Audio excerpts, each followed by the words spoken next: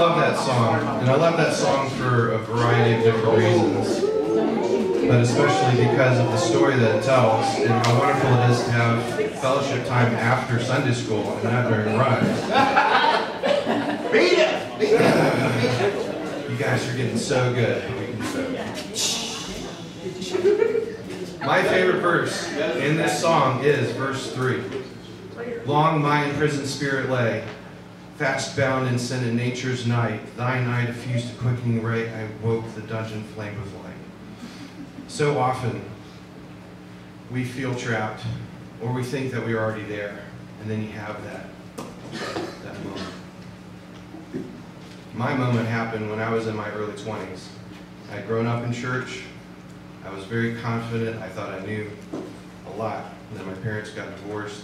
The church was unkind to my mother after that, and I was jaded for a long time. But during that time, I had a redemption period while I was on staff as the director of worship at a small church in Macon. And it was during that time that I realized that I was still laying imprisoned, and I didn't know it. But I had that, woke the dungeon flame with light, and I got up, and my heart was free, and I let go of so much of the stress and anxiety and contempt that I had for so many of those people at that church that I used to consider so close, who were so unkind, especially to my mother. But then it's one of those things that you have to remember, it's not about me, and it's not about you. It's about what's been done. And me harboring resentment did nothing for my character, and it did nothing but tear me apart a little bit inside until I realized that was part of what my frustration was. And this next song is one of those continuations of that, Satisfied. This is another one of my absolute favorites. You guys have heard that many, many times. The last verse is, well of water, ever springing, bread of life, so rich and free, untold wealth that never faileth, my Redeemer is to me. Then we go into hallelujah, he has found me, the one my soul so long has craved. Jesus satisfies all my longings. Through his blood I now am saved. It is not through our works, it is not through our goodness, it is not through our power. It is through the blood, it is through that sacrifice. And it is through us releasing, us dying to ourselves, picking up our cross and following him, the one who did it all for us. We can be satisfied fully. And that gift is eternal. So if you would stand. Let's find joy and satisfaction in Christ.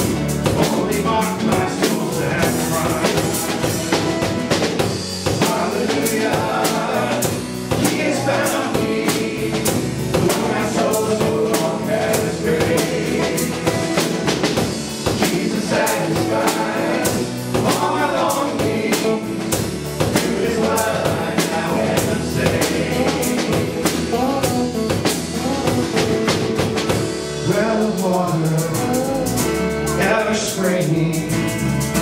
Bread of life so rich and free. Untold wealth that never faileth. My Redeemer is who me. Hallelujah, He has found me.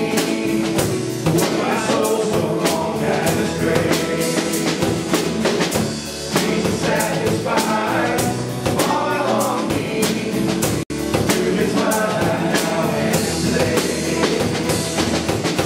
Hallelujah, He has found me. The one my soul so long has strayed. Jesus satisfies all my longing. Through His blood I now am saved.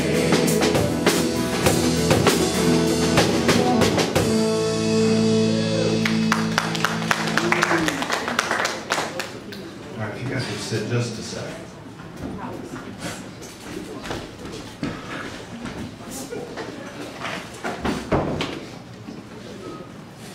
So I was gone for a whole week with my family. We went to summer camp, as we do every year.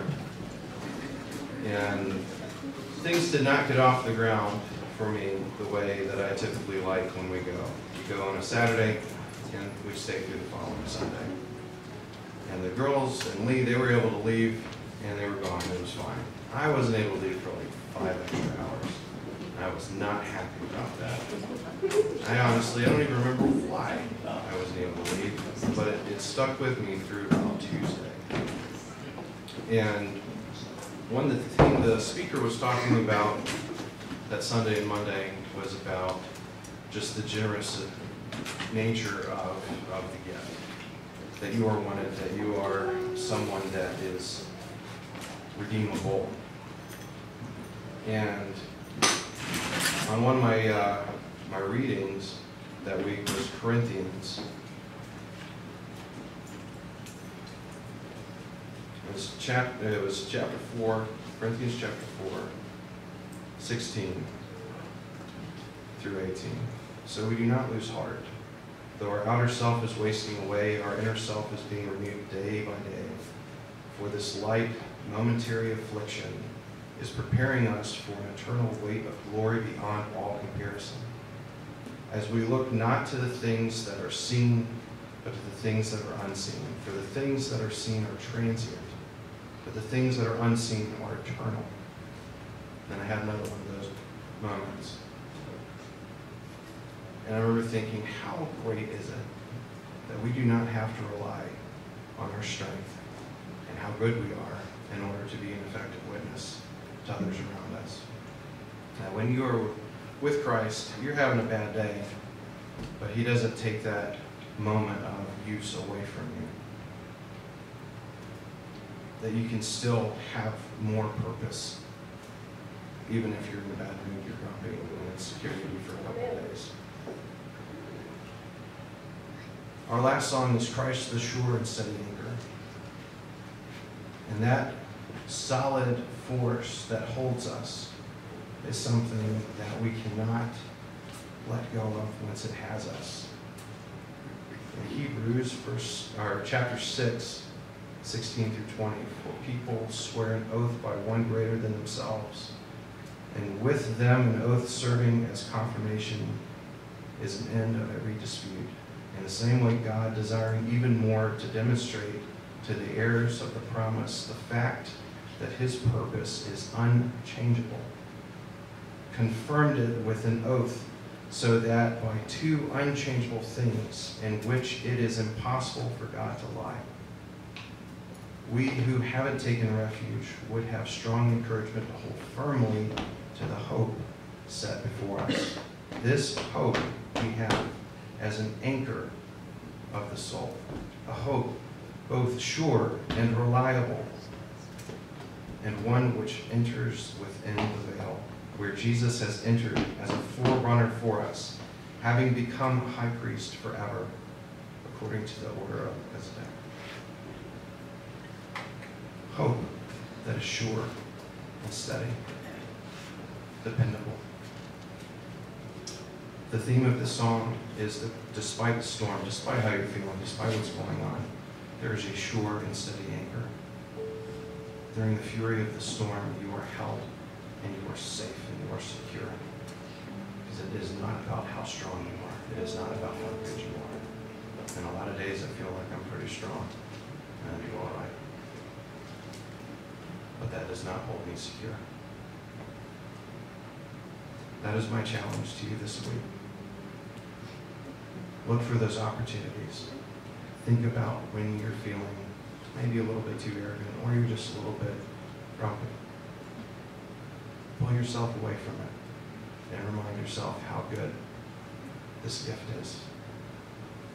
That you have a sure, steady, dependable anchor that will not let go.